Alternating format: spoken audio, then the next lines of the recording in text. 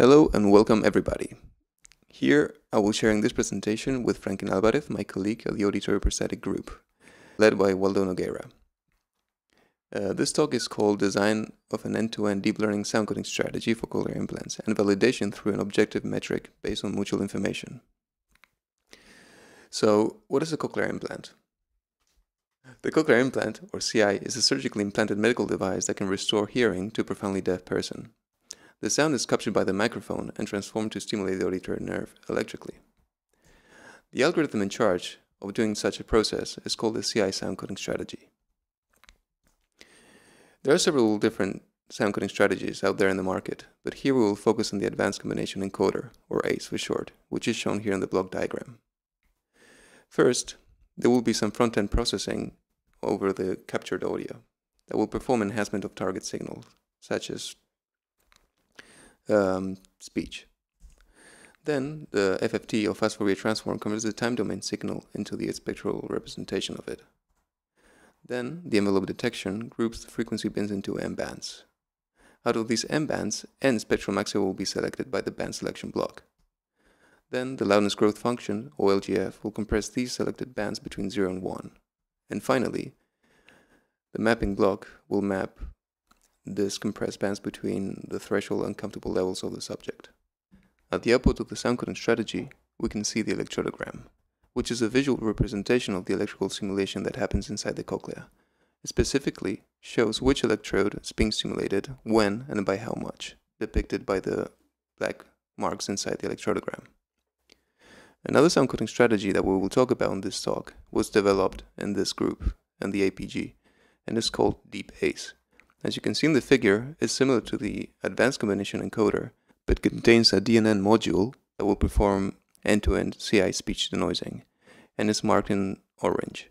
As you can see, it's comprised of an encoder, a deep envelope detector that will act as the envelope detection module in ACE, a separator that will estimate a mask by which the deep envelope detector output will be multiplied by, and then finally a decoder that will output the denoised LGF output. Then the band selection and mapping are kept intact or identical to the ACE sound coding strategy because it's highly subject sensitive.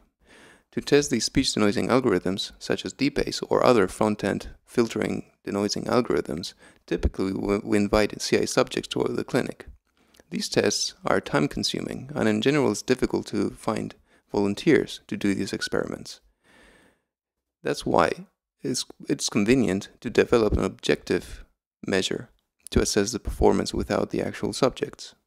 And this is what my colleague, Franklin, is going to talk about. Hello, my name is Franklin Alvarez. I am also a PhD student in the APG group at the Hanover Medical School. And I would like to talk shortly about the proposed objective measure used to test Deep ACE performance compared to the regular ACE sound coding strategy. SAMI stands for Spike Activity Mutual Information Index, and it's an intrusive objective measure that computes the mutual information between a clean speech neural signal and a degraded neural signal to obtain the unintelligibility index. SAMI consists of mainly 3 stages.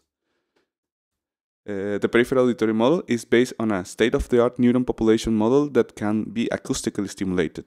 The audio signal is resampled at 100 kHz, then 25 critical bands covering the speech frequency range between 125 and 8 kHz are defined. Each critical band contains 100 neurons, giving a total of 2,500 neurons. Parameters on these neurons have been randomized to cover for all their behavioral spectrum. The output of these neurons will be the spike activity, which is a signal that counts the amount of action potentials that occur every time step for every critical band. The ideal listener stands for a healthy peripheral auditory system, while the real listener may or may not emulate some form of individual hearing loss. In the information block, the signal is resampled again at 5 kHz, which is just above the maximum spiking rate of the neurons in the peripheral model. The information contained in the spike activity is directly related to its entropy, and the entropy is calculated from its variant efficiency. The higher the entropy, the more information is potentially being transmitted. However, the joint entropy between 2 signals takes into account the joint spiking probability, basically whether spikes or not spikes are happening at the same time or not. As shown in the mutual information equation, the higher the joint entropy, the less likely is that both signals are related. The mutual information is only lower bounded. When the two signals are completely perpendicular, their mutual information will be zero. But the maximum mutual information will depend on how much information is in any of those neural activities. To calculate the intelligibility index, we implement a speech detection algorithm. It basically looks at the information contained in the reference neural activity and then select those frames where a threshold is surpassed. The index is then calculated as the sum of the mutual information contained in those C frames where the speech is detected. To make the index upper bounded, we always compare to the amount of the information contained in the simulated neural activity. In short, the index is the ratio between the mutual information and the received information, as you can see in the equation. Because we are evaluating a sound coding strategy for cochlear implants, we incorporated a vocoder to transform electrodograms into audio that simulates electrical heating.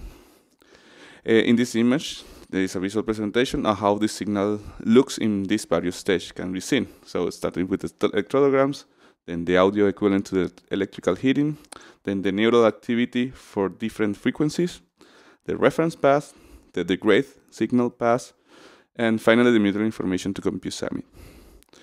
We tested the algorithm with two noise sources, the CCITT, which is speech-shaped noise, and ECRA7, which is bubble noise. We also compared the performance with TASNet plus A, which also implements a denoising algorithm in the front end, and SAMI always returned higher values to the denoising algorithm, as expected. It was harder for SAMI with the bubble noise though. It might be because ICRA7 uses actual speaker as a noise source, which increases the mutual information between the noise and the target speech signal. Nevertheless, SAMI was capable of reproducing to some extent the results from listening tests where the benefit of using DeepAve or other denoising algorithm can be seen. With further tuning, SAMI might be capable of using information theory to separate different speaker signals. With this though, we would like to conclude the presentation, and now we are open for some questions from your side. Thank you very much.